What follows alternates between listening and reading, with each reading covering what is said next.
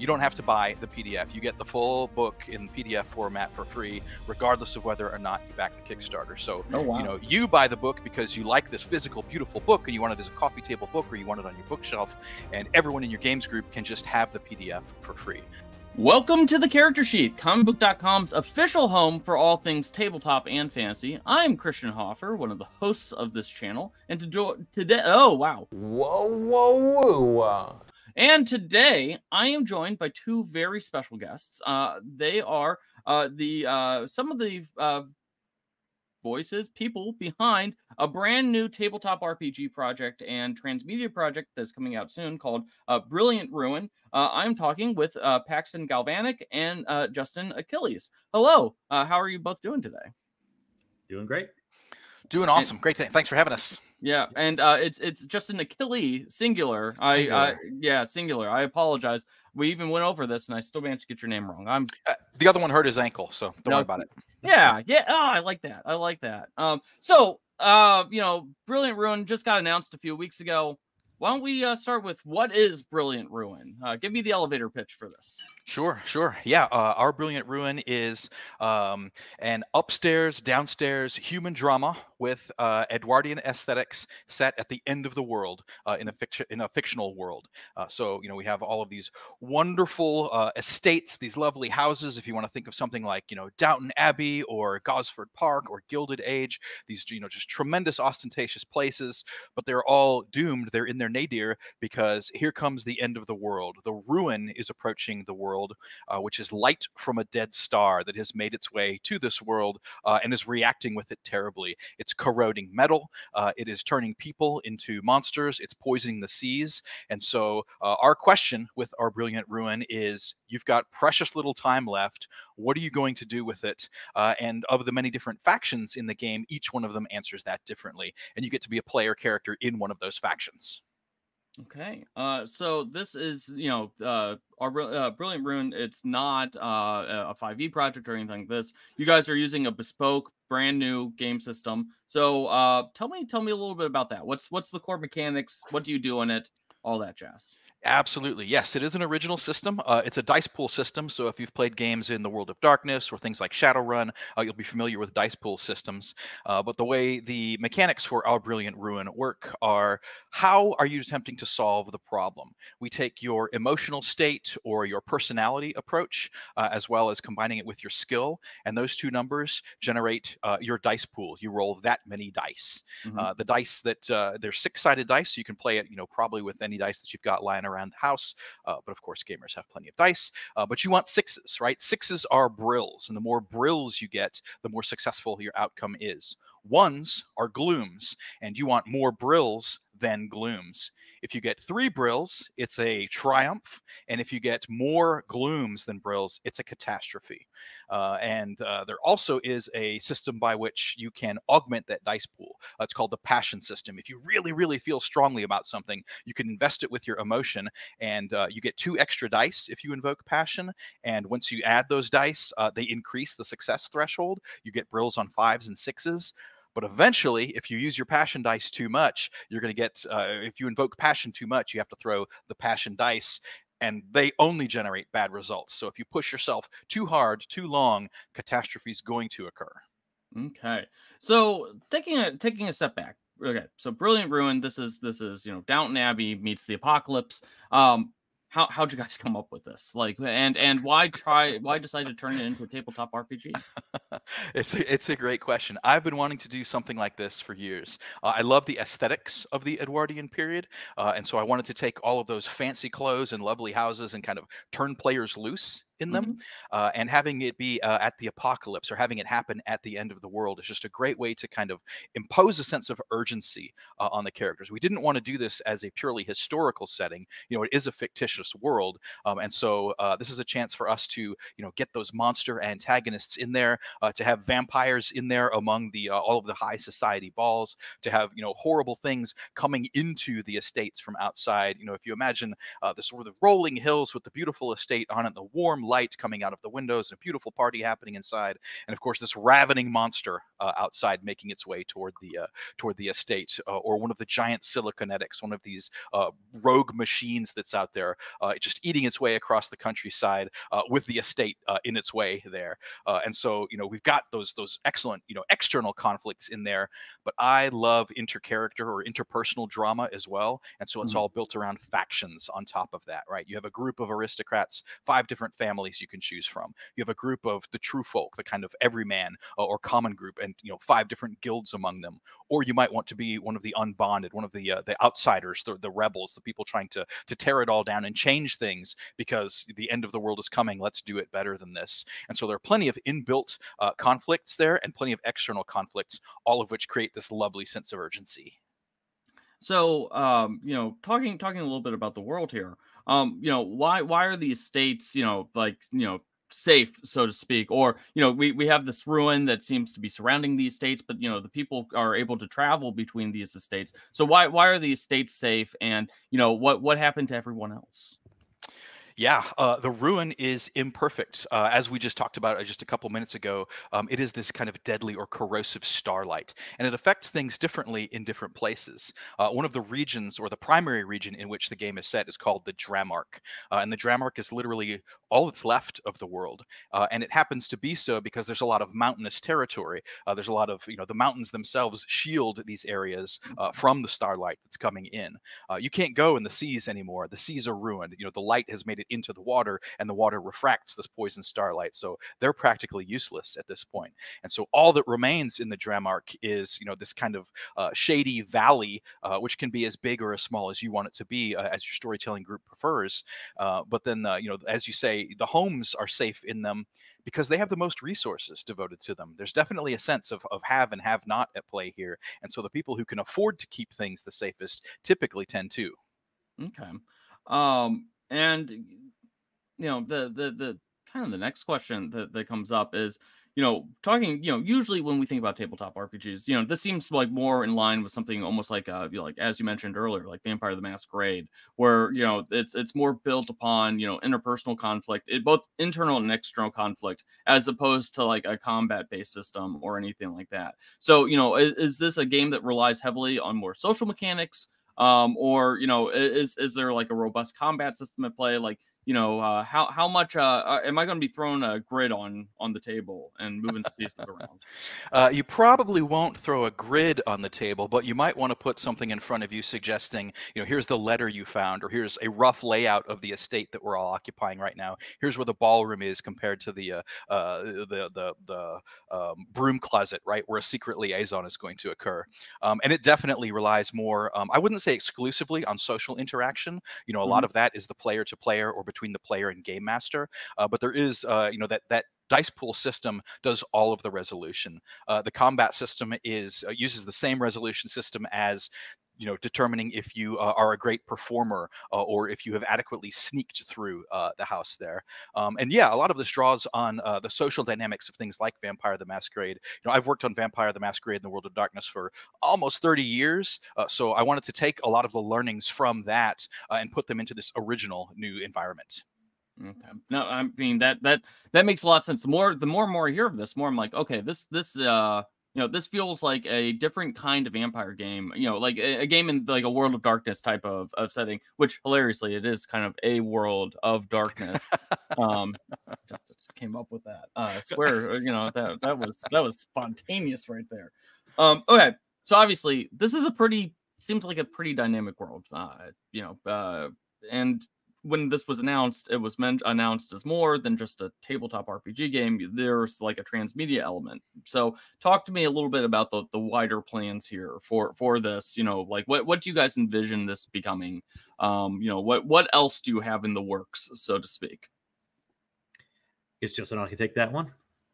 Sure. So our company, Studio Hermitage, we are part of Amplifier Game Invest, which is part of the Embracer Group. Embracer Group is a huge multimedia company, owns Dark Horse Comics, owns Asmodee, owns Gearbox, huge.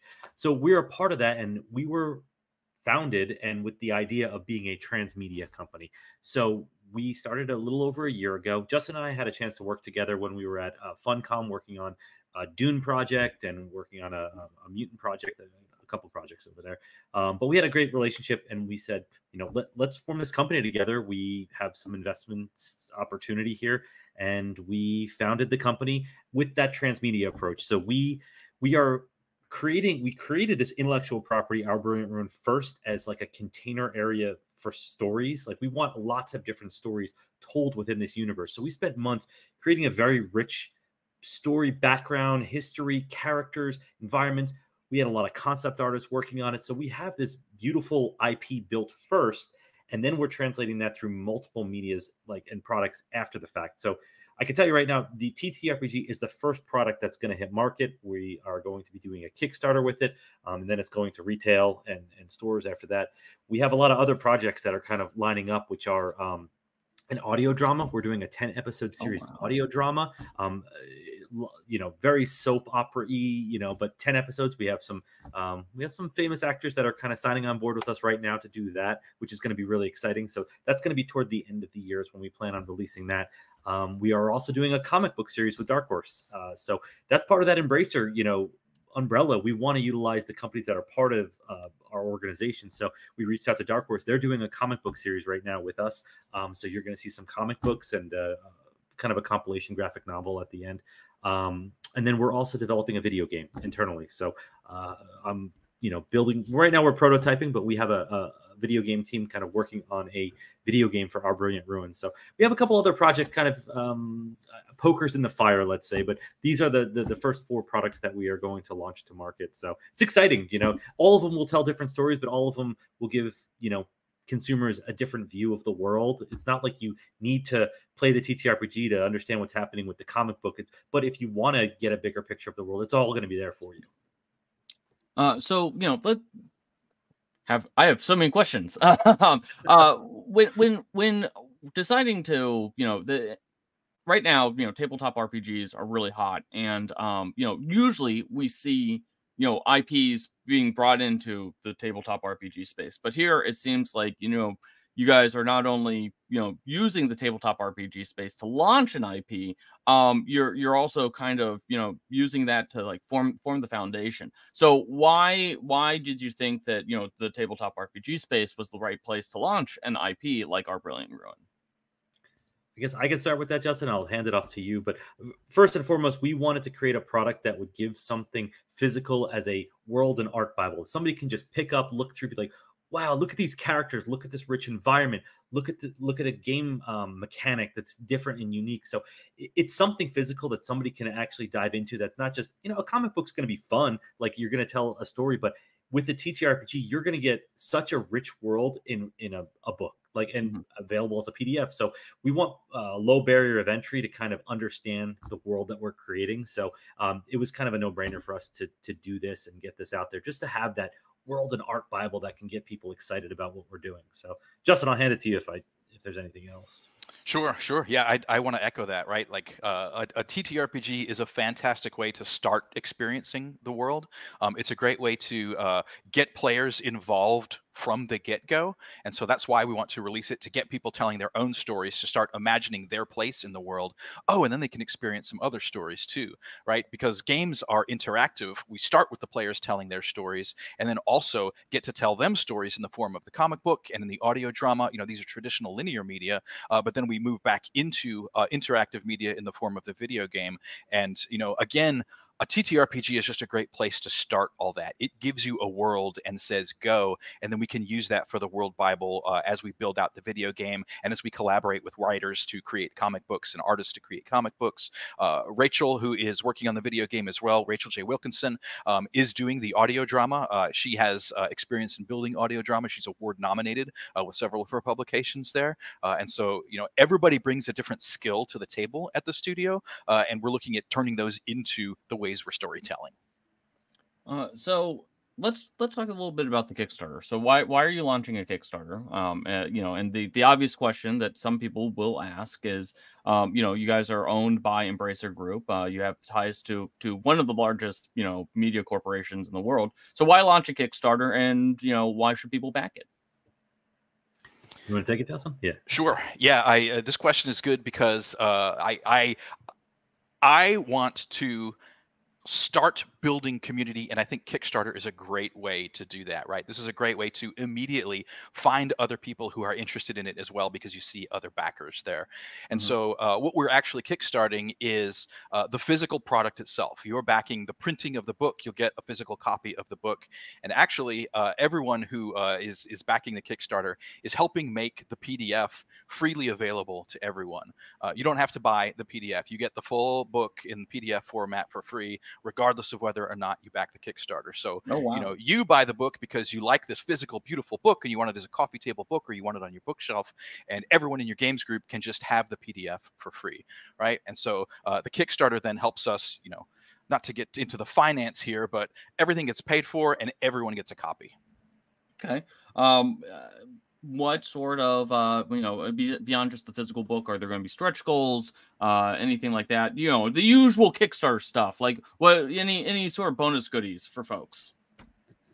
Paxton, I'll give you that one. Sure. So I know we've announced, or I guess we haven't truly announced them just yet. Maybe while you're watching this video, it might be announced. But we know we're doing custom dice with it. We are going to be doing a standard edition book and then a brilliant edition with beautiful gold embossing. So it's going to be a beautiful premium book. There's going to be ribbon upgrades, paper upgrades. What else did we have? We had supplements, like periodicals that we were thinking of doing as stretch goals, where you can, I think like a home and garden magazine, but it has, you know, maybe recipes or things within our world. It just gives you a better picture of what's within this world. So there's going to be a couple of these little supplements that can go with it. And then some fun little things that you might be able to purchase to really interact with the environment. Those are going to be the big stretch goals, but we're not necessarily releasing those just yet, but we have some in mind that you can kind of maybe customize things or be part of things. So there's going to be some really fun stuff, you know, as the big stretch goals. Yeah. So last couple of questions. Is there going to be, you know, beyond the fact that, you know, obviously you guys are going to be making a digital PDF, you know, that's a digital, will there be any other sort of like digital component to the actual, you know, RPG? Like, you know, are you looking at partnering with a platform like Demiplane or, you know, something like that, to, you know, create toolkits or anything like that? Justin, I know we don't necessarily like have an app or something like that, but we have partnered with Alchemy RPG to do a digital version of it. So we have a partnership with them. So once it's finalized and it's out there, they are going to be creating a digital version and having it available online to play digitally. So Alchemy's a partner of ours. And there are other partnerships currently in exploration as well, that will potentially be part of those stretch goals. Okay. And this is truly the last question. So if you are somebody who's watched this video and has, you know, decided that this sounds like a really cool project, will there be playtests or will there be opportunities to play this live somewhere before the game itself launches? Yeah, that's one of the things that we really wanted to offer the community as it starts to shape up through the Kickstarter, is that free PDF you get before the physical book comes into print, and you get it before the mass public release. Also, we are currently planning on, we just got our hotel reservations today. Come join us at Gen Con. There's events happening at Gen Con. We're putting those together right now as well. So Gen Con 2024, we'll see you there. And we've got a couple of other let's say surprises, some tricks up our sleeve that Danny is working on putting together for community right now. Yeah, Danny's our marketing manager, and we're, like Justin said, we're going to be building a big community around this. So we're hiring community people. We're going to have a beautiful Discord. We just want to build a community around this IP. So that's going to be one of the main things that we are doing right now. Okay, well, fantastic. By the time this video comes live, the Kickstarter will be launched for Our Brilliant Ruin. You know, if you have ever listened to me ramble about anything, you know that I love me some Downton Abbey, Jane Austen stuff. So this game is literally like a day one backing for me. You guys should check it out. You know, thank you both for coming on. This was a pleasure. Can't wait to see the game itself. You know, be sure to check out their Kickstarter. Do you guys have any socials, or, you know, where else can you guys be found? You know, either the studio or you personally. Yeah. All the we're going to be launching ourbrilliantruin.com very shortly, but you could find us on X and Facebook and Instagram. what else do we have? I think the Threads. Danny's running one on Threads. Yeah, we're all over the place, man. Yeah, we have a YouTube page where there's actual videos where you can learn about the factions in the Ruin. There's little videos put together there, and we have a 90-second trailer there as well. So there's most of the social media we're trying to tackle right now. Okay. Well, until next time, thank you very much for watching this video, and be sure to like and subscribe and do all the YouTube things. And until then, we'll talk to you later.